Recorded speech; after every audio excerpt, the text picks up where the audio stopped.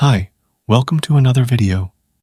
So, OpenAI just announced something that is not as useful, but kinda cool to see.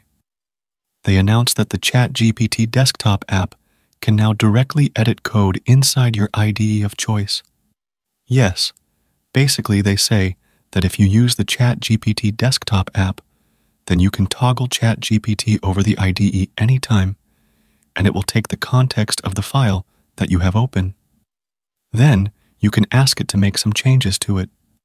For example, if you have VSCode open with a file, you can just toggle it, and it can have a look at the file you have open, take that into context, and you can just ask it to make some changes.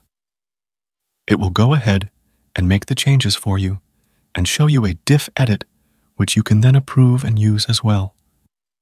Although, there seem to be some limitations, like it only references the files that you have open in your IDE, and it cannot grab the whole context of your project and stuff like that. But it's great if you use AI only sometimes, as it can grab the context of code instantly and use that.